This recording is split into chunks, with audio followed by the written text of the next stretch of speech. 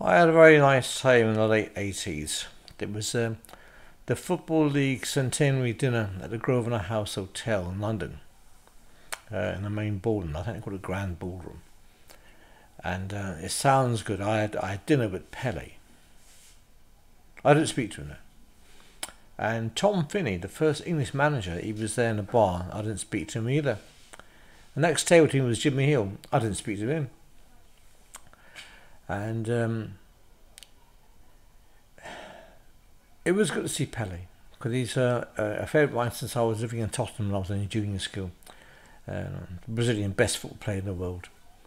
But I was sitting at a table, and on my table it was quite an interesting time because my dad had some difficulty when I was 14 at school, and a local psychiatrist and the family doctor, Dr. John Nicholas,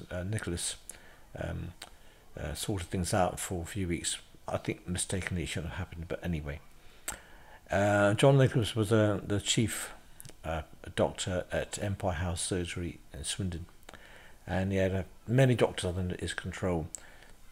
So it was very hard to see him because he was always too busy. He was also a consultant at the local Prince Margaret's Hospital. But anyway, he was a club doctor, and when he first saw me, he was very hesitant to come in the office. He was very subservient.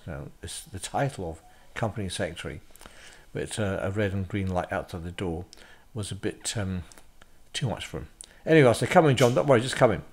Anyway, I went on the train with Dr. John Nicholas, the club secretary, Doug Buswell, the commercial manager, myself, and we had a great time, great dinner, lovely venue, and saw many famous people, including Elton John on the stairs, talking to a friend, nobody else around, just him on the stairs.